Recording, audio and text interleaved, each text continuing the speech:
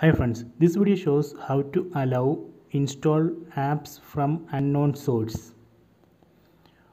Open settings, then select biometric and security. Here you can see install unknown apps. Select it. Here you can see list of apps. For example, if you want to allow Google Chrome to install unknown apps or unknown APK, you have to select Google Chrome, then enable this option, allow from this source.